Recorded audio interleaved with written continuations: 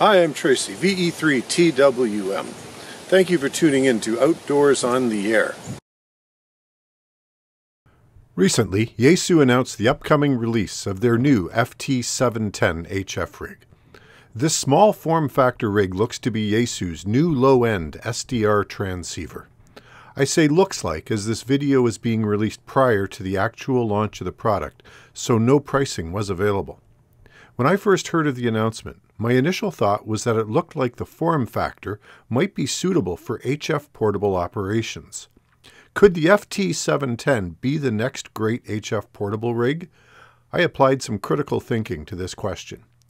Going on the credible information released to this point, I have come up with the following thoughts. First, we need to address that many of the initial reactions to the FT-710's announcement contained speculation. I will limit my points to factual information in order to paint a more realistic picture of the 710's potential to be the next great HF portable radio. For the sake of my rationale, I will limit my references to include only the Yaesu website and the YouTube video posted by John Kruk, N9 UPC of Yaesu USA. I've placed the link to Mr. Kruk's video in the description below. Here is what we know for certain regarding the FT-710.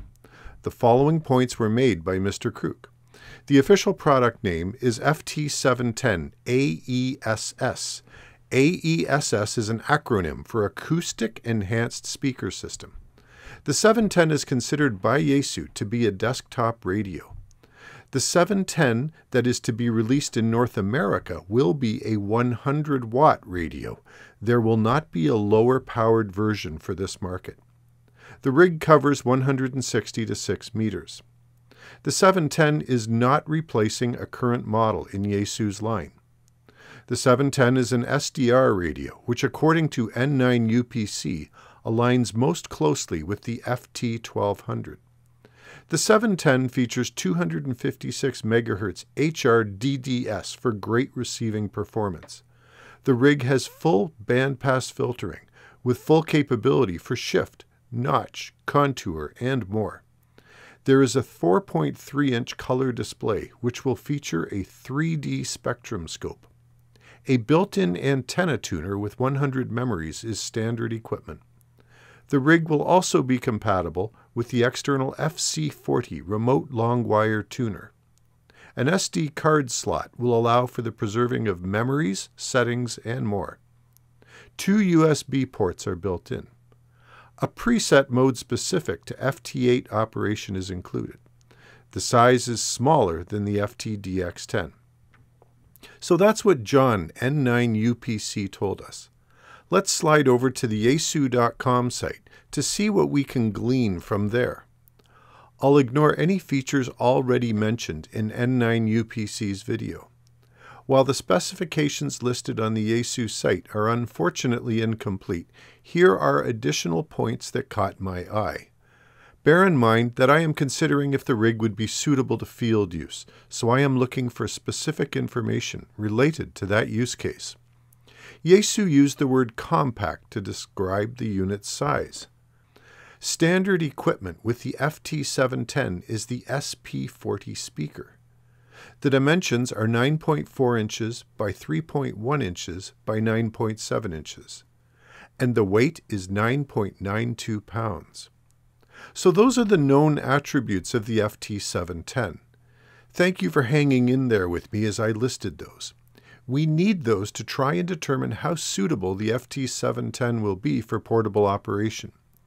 Given what we know already, by specifications alone, the FT-710 seems like it would be an amazing rig to take outdoors.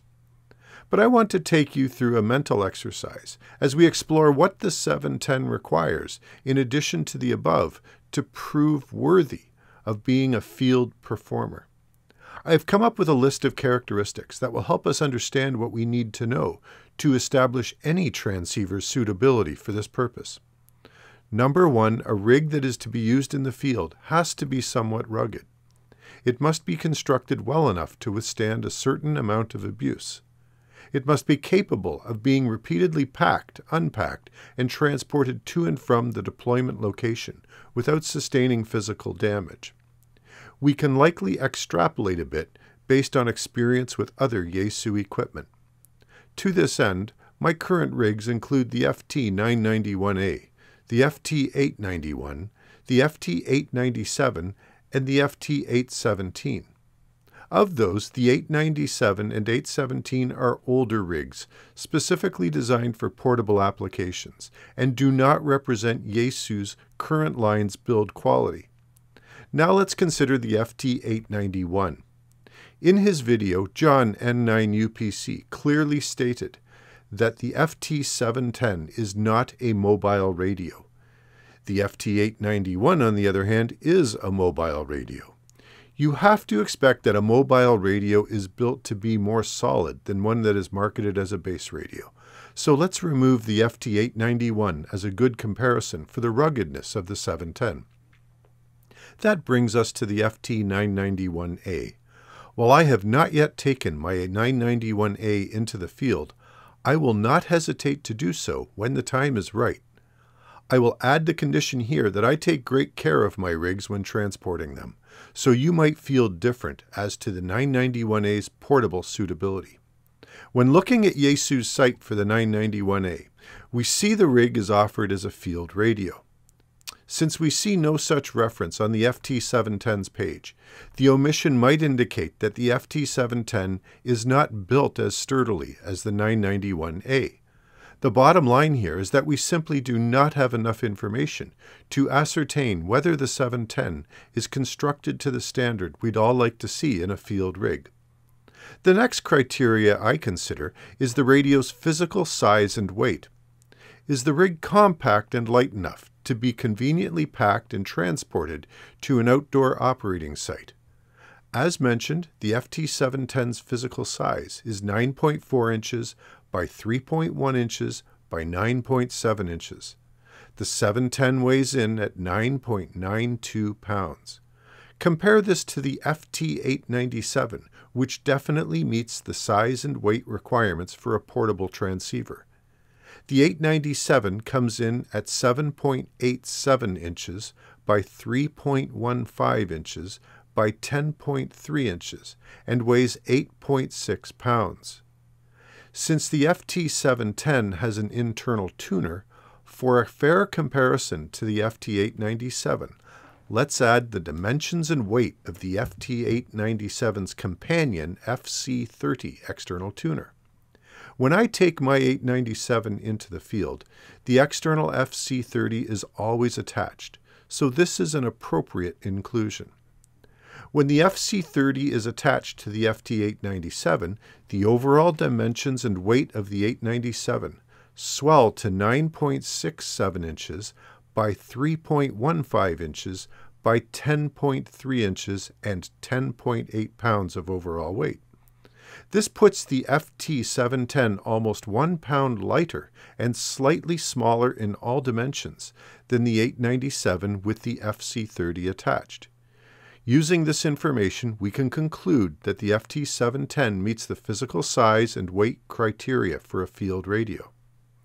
Our third important characteristic of a portable rig is readability of the display in bright sunlight. As for the FT-710's display, this is something that only practical experience will uncover.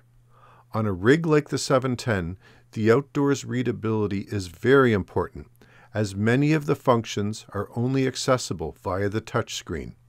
For this feature, we can only hope for the best. Moving down our portable rig checklist, many hams do not consider a rig to be field ready unless it has a built-in automatic antenna tuner.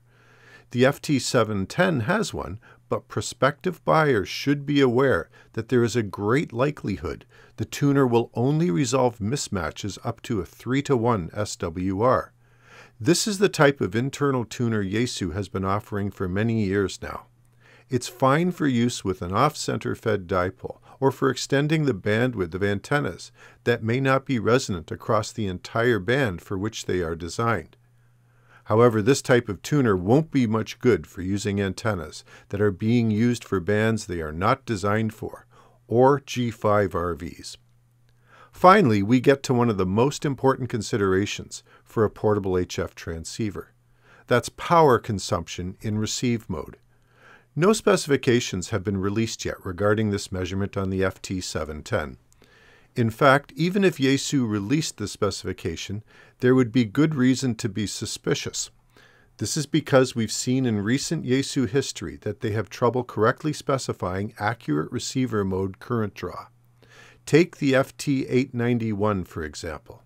Yaesu declares on the spec sheet for this rig that the receive mode power consumption is 2 amps. This number is almost comically inaccurate, as the typical current draw on receive is approximately half that amount.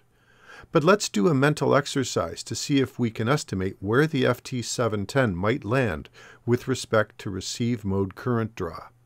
Since we have no information on the receive current draw of the FT-710, let's take a look at the published current draw specs for the SDR model one step up in Yaesu's line. That model would be the FT-DX10. The SDR FT-DX10 has a published specification of a whopping 3 amps in receive mode with a signal present. Not surprisingly, word on the street is that the FT-DX10 actually draws far less, anywhere from 2 to 2¼ amps in receive mode. That's still a big number though. Having seen this, I suspect that the high receive current draw is a main reason Yaesu is not positioning the FT-710 as anything but a base radio. I'd like to quickly add I am only guessing. We may yet find out that the 710 has a much lower receive current draw. We'll just have to wait and find out. One factor which could counter a high receive current draw is the falling prices of higher capacity LiFePO4 batteries. Concerns about high receive current draw could fade away if battery prices continue to fall. There is one last thought I have about the 710 as a field rig. As I mentioned earlier, the external SP40 speaker is included with the FT-710. Does this mean there is no internal speaker in the 710? That seems radical to me, but so too is including an external speaker with an HF rig. Having to cart along a bulky external speaker with your field radio would be inconvenient at best. Again, we'll just have to wait and find out. Now you know what I am thinking with regard to the FT-710. If the FT-710 turns out to have a receive current draw much closer to 1 amp, I'll start getting excited about using one in the great outdoors. So what are your thoughts about the FT-710 as a field radio? Please share your thoughts in the comments below. That's all for this time. I hope you've enjoyed this mental exercise. Now it's your turn. Get out of the shack, get outdoors, and get on the air. 7-3 from Tracy, VE3 TWM.